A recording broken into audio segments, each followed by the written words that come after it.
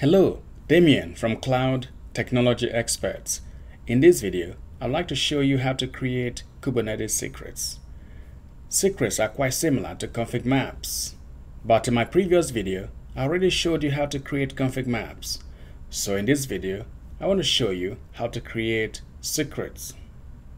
Before we start, what are secrets?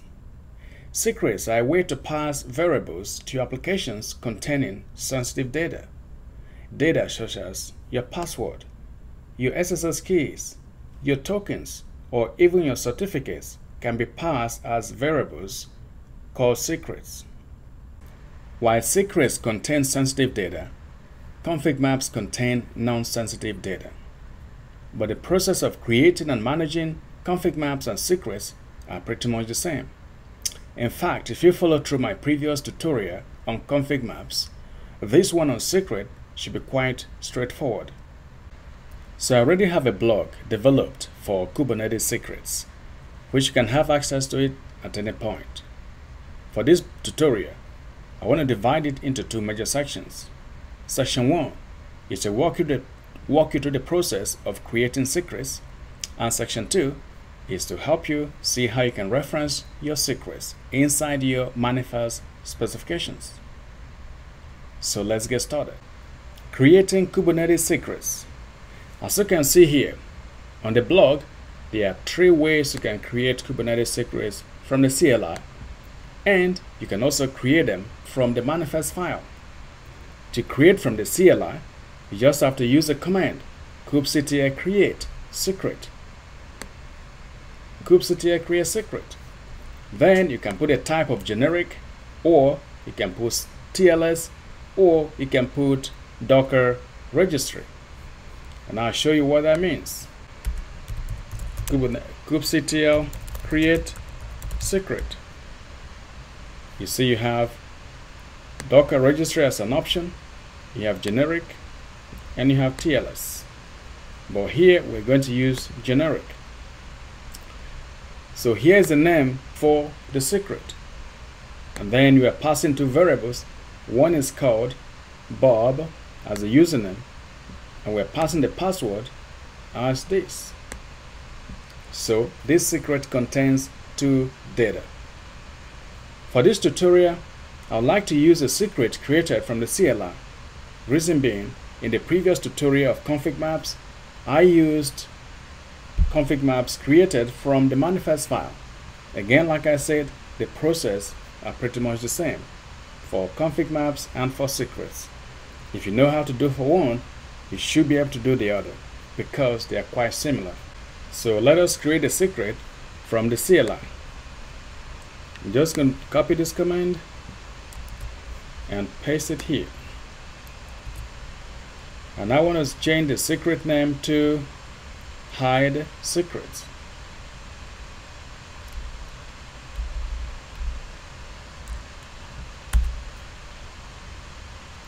So if we do kubectl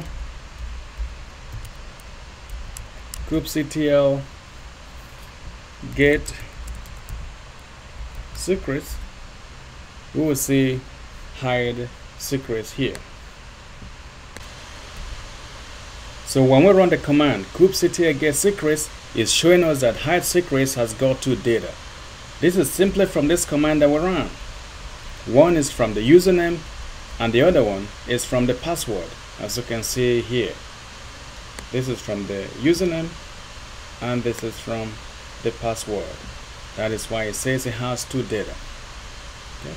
So that is one way you can create your secrets from the CLI, and that is the one we're going to use for this tutorial. There are different other ways you can do. For example, you can make sure that you put the details inside the file, and then you can reference the file as you've seen here. When you do this method, make sure that this is the variable you want to pass. For example, you can call this file any name, but because we're passing the username variable, it makes sense to name the file to be the same as the variable you're passing. So exactly for the password, that is why we're going to call it password. So there's a third method where you can even create your SSL key pairs and then reference the private and the public key, as you can see here. So if you don't want to create secrets from the CLI, you can still create your manifest files and use that to create your secrets. But again, we're not using that method in this tutorial. But if you want to use that, the steps are all here for you. They're all documented here for you. Okay? So that's step one. We created our secrets. Let's see how we can reference those variables. There are two ways you can reference the variables. You can use the env command here and then reference the variables one by one. So now, for example, we want to reference RDS username, and we're getting the secret from this file, hide secrets, and we're passing the username variable. So here, when we reference RDS username, we access the value for username, which in this case is Bob. Here's an example here of a file where we create a pod and then we are referencing the secret here. Actually starting from here. So let me show you an example of how to create a secret. I already have a deployment file created. So let me show you how we can create a pod referencing the secret that we just created. So the file is here called deploy secrets.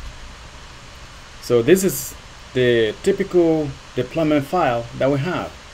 All the sections remain the same. You have the API version, you have the kind, which is a deployment, then you have a name called deploy secret. We have 3 replicas. Then you come down to the section for containers. Then we give the container secret container, and we're using the image of Redis.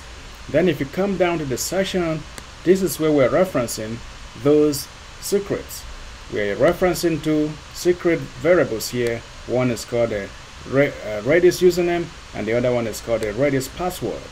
Okay, now we're getting those information from hide secrets, which we just created.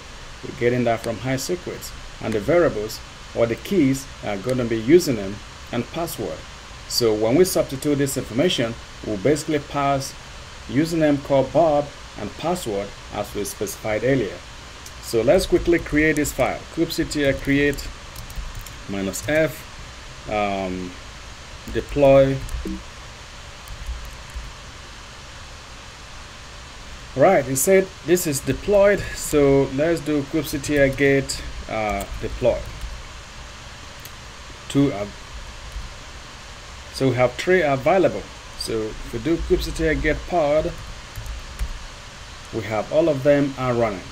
So let's try to access the variables that we just created.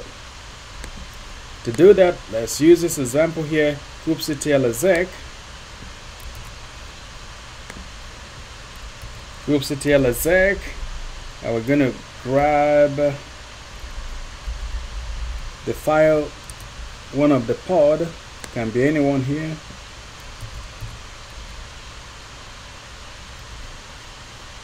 Okay, let's grab username. Okay, so it said the username here pass is Bob. So let's also grab for the password. And they also say that the password is that. Alright, so now we have been able to access our secrets in the variables defined. Let me show you the second method of accessing your variables. Here we're going to mount them as volumes, and we have all it documented here for you. So here we're going to use volume mount to mount the variables.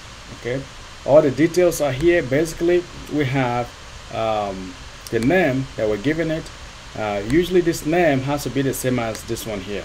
Okay, this section volume mounts has a corresponding volumes. We're mounting whatever we define here, right? So we're mounting a volume called secret vol. We're mounting it here, and the path we're mounting it is etc volume. Okay, and we're getting those information from hide secrets. Okay, hide secrets secret. Okay, so now let's show you how to do that from a deployment file. In this deployment file, Again, everything remains the same. When you come down to the container section here, you see the section for volume mounts, which is the same as what I just showed you. So let me show you how to do that from the CLI. Again, I have the file created, so I do. That is the file. So let's create it. kubectl create -f, and the file is deploy vol. Again, it's created. If you do kubectl get deploy, they are not yet available. All of them are available. So if you do kubectl get pods, you have all of them are running. Again, let's try to see those variables. Let's just copy that, come here. We need to change the name for the pod, which can be any of the pods that we have here running. Deploy sec vol, command C, command V. So you have the two variables, password and username. Now let's get the actual values for those. You just need to add password, and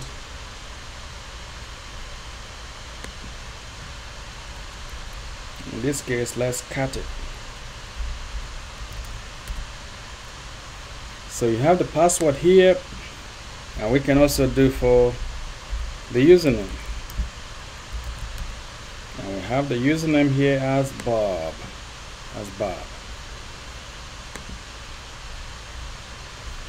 You also notice that if you try to access these variables, it's going to tell you everything is encoded as you will expect it to be. Alright, so I've taken you through the steps of how to create your secrets in Kubernetes. We started by explaining what secrets are used for. Then I showed you how to create them from the CLI, and I referenced them using two methods of environmental variables and also mounting them as volumes. If you follow these examples, you should be able to create secrets in your Kubernetes deployment. Remember though, before you reference your secrets, you have to have them defined. Also remember to make sure that you reference the right variables, otherwise you're going to have some errors.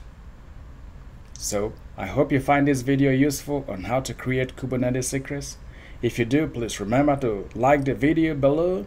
Also, remember to come back to more technical Kubernetes videos like this one. Again, it's Damien from Cloud Technology Experts, and I thank you for watching.